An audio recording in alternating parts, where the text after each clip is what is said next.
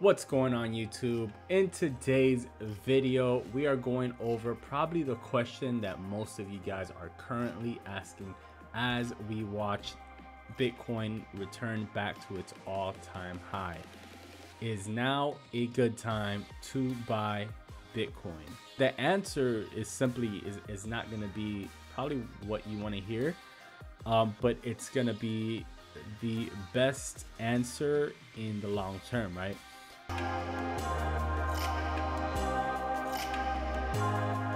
So I'm sure a lot of you in 2017 probably might have bought around this range, right? And we're finally back. You're either now finally in profits, or you've sold too early and you want to get back into it.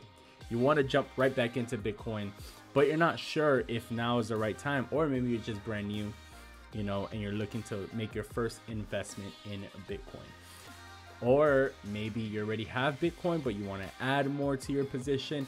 There could be 100 different, scenarios on why you're looking to add more Bitcoin to your portfolio. So we're going over what I believe is probably the best thing that you should do in this situation, and really in any situation when you're trying to ask yourself whether or not you should make an investment in Bitcoin at the time, or any other long-term investment, right? So we're gonna start with the first thing: should you or should you not buy Bitcoin right now? So I mean, the answer is simply is not gonna be probably what you want to hear, but it's gonna be the best answer in the long term, right? So we've spoken about this before. I've told you guys, I've answered this in the questions when we do the Q&As on Instagram. I've made a video regarding this before when Bitcoin was at a way cheaper price as well. But let's talk about it. Dollar cost averaging, guys. So should you buy Bitcoin? The answer is yes. Should you buy Bitcoin now at the current price? The answer is also yes. Now, should you put all of your money at one time? The answer is probably not. Let's talk about dollar cost averaging. So what is dollar cost averaging? Dollar cost averaging is an investment strategy in which an investor divides up the total amount to be invested across a periodic purchase of a target asset in an effort to reduce the impact of volatility on the overall purchase. So what does that mean, guys? That means if you split up, let's say you want to invest $10,000 in Bitcoin. Now you could either just throw $10,000 in right now at this moment, or you can split that investment across a 12-month period or a 10-month period, $1,000 a month, right? So that would be the safest way to invest such a large sum, because you're averaging out your position. So now it no longer matters where, whether you're entering now or not, because you're going to continuously better your position regardless of which way Bitcoin goes. So if you buy now at 19,000 and then the price drops to 10,000, let's say next month, and you buy again, now your average entry is going to be about 14,500 versus just putting in $10,000 in at 19,000 and then it dropping down to 10,000. Now you're down. You're going to be down about 50% of your investment, right? So the idea here is, instead of making one lump sum investment when buying Bitcoin, figure out what that number is that you want to buy, and then split that up over a monthly period, over a weekly period, whatever you decide to do. Just split it up so that your entries aren't just in one entry. You want to average out your entry, whether it goes up or down. You know what I mean? So if you buy today at 19,000 and you buy again next week at 20,000, your average entry is 19,500. All right, so you'll still be in profit, but you're making the safer investment, right? So there's pros and cons to this strategy, just like any other strategy, of course.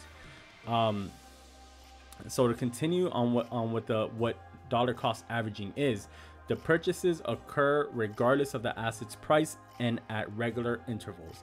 And in effect, this strategy removes much of the detailed work of attempting to time the market in order to make purchases of equities at the best prices. Dollar cost averaging is also known as the constant dollar plan. I don't like that. I'm gonna just take that off. No need for that nonsense in there, right? So understanding dollar cost averaging. Dollar cost averaging is a tool an investor can use to build savings and wealth over a long period. It's also a way for an investor to neutralize short-term volatility. So that's perfect for Bitcoin, because Bitcoin is very, very volatile overall, right? Especially short-term. So in order to neutralize that, what you want to do is spread out your entries, right? Although it's one of the more basic techniques, dollar cost averaging is still one of the best strategies for beginning investors looking to trade. So that's why this is what I recommend to beginner investors that are just trying to get their feet wet.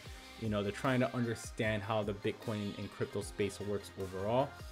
This is the best way to get your feet wet while also exposing yourself to to Bitcoin itself, and while you're still learning. So over the period of time when you're averaging out your entry, you're gonna at the same time be learning, which is great because you need to learn and you need to know what it is you're investing in.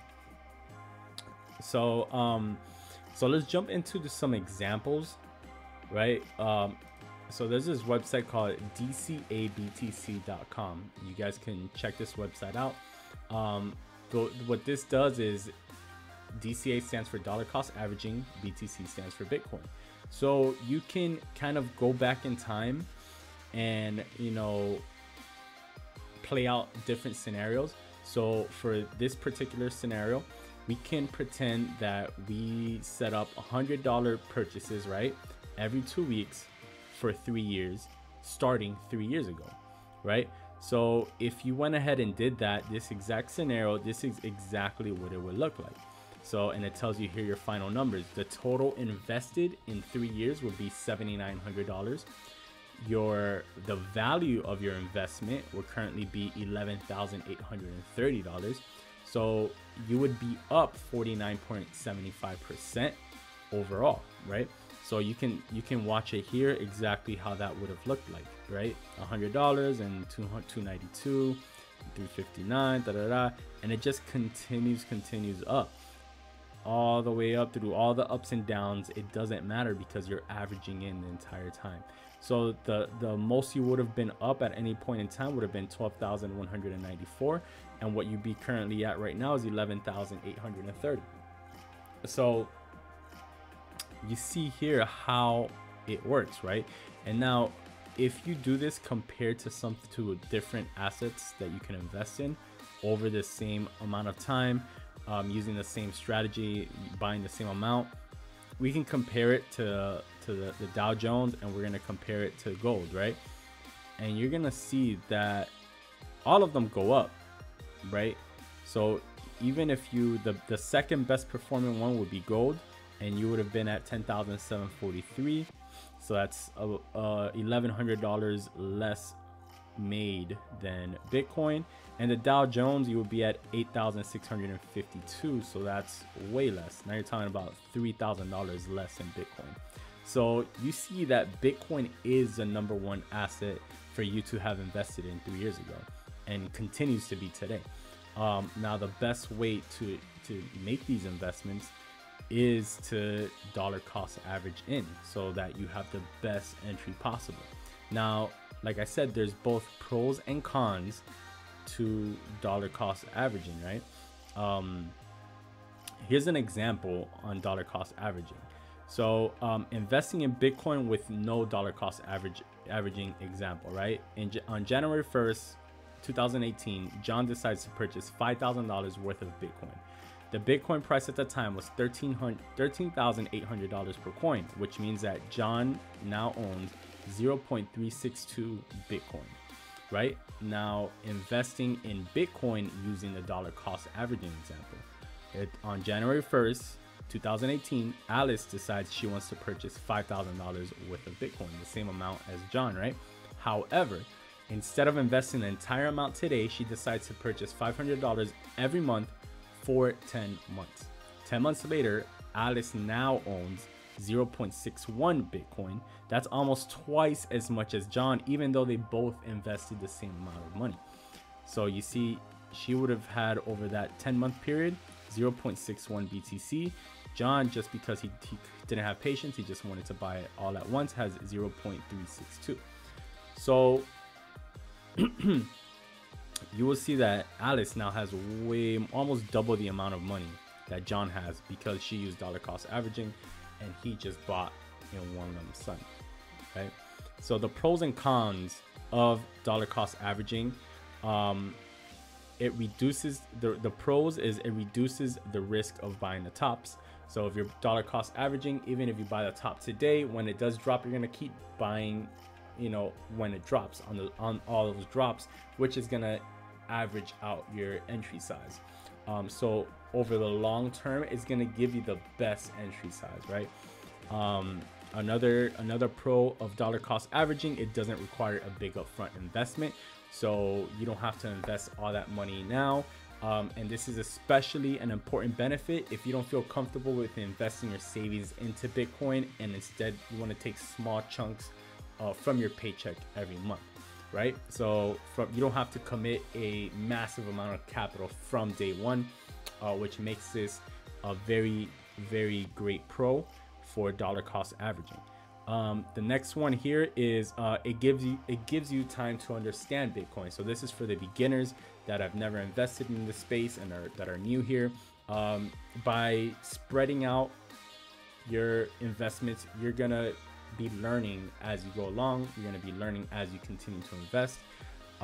So this is a great way to continue to learn while still investing in it, you know, small amounts at a time. You get number 4, you get opportunities to buy Bitcoin at steep discounts. Because of any drops, you will have an opportunity to be buying during those drops, right?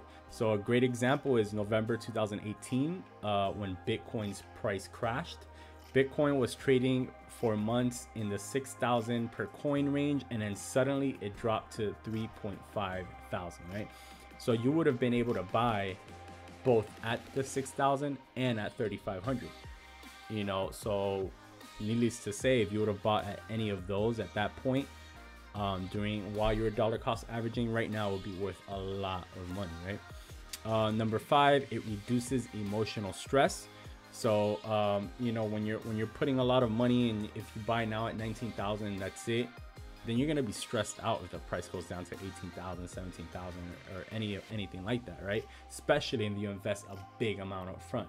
So dollar cost averaging is gonna reduce that emotional stress, and you'll be able to be a lot more chill about it, and just kind of watch it and know that even if it does drop, you're gonna be able to buy in again and average out that entry, right? So it's not that bad. Now the cons of dollar cost averaging, it eliminates the possibility of buying exact bottoms. So, you know, that's one thing, you know, if you would have bought at 3,500, but you're also dollar cost averaging, you know, 3,500 would have been the best entry price. But at the time, you don't know that. There's no way to know where that exact bottom is.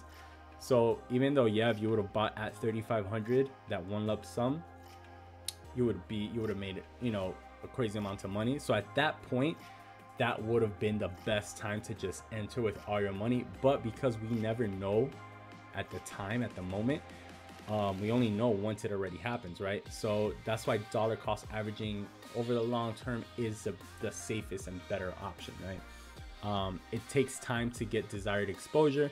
So that's another thing. If you want to put $10,000 in and you're doing $1,000 a month, you know, at first you only have $1,000 exposure, so it's not much. So it's gonna take at least about 5 months for you to get at least half that money in.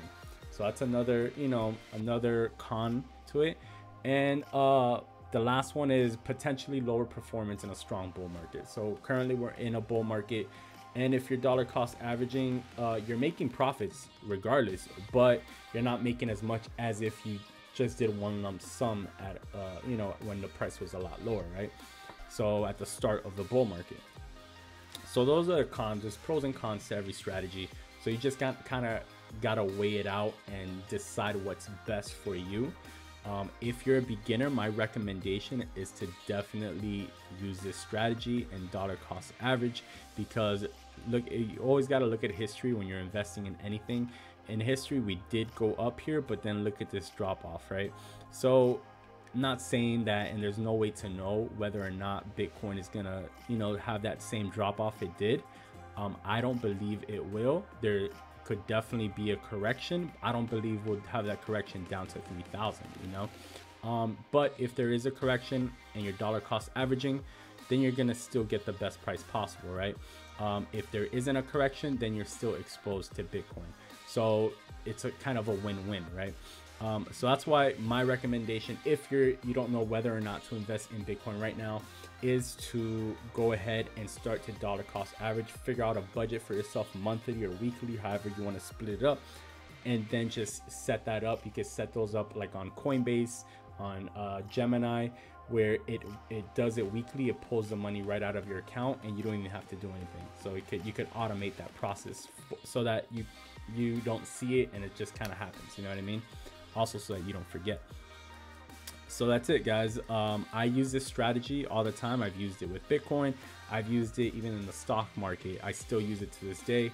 Every Monday I have an automated it automatically already pulls money out of both my account for the stock market and my account for Bitcoin. So I'm investing every single week in both stock markets and Bitcoin at the same time, and then I get that money and invest it, and I dollar cost average my long-term positions.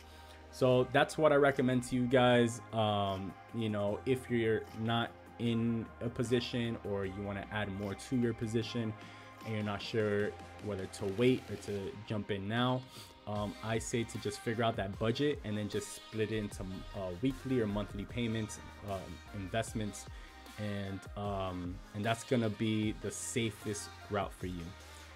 All right, guys, so that's pretty much it. I think I covered everything I wanted to touch on today. I've had this question by so many different people. The question of the day today is going to be, what is the recommended strategy for you guys if you're looking to buy right now, or if you have that question whether or not to buy right now? So just post the answer in the comments.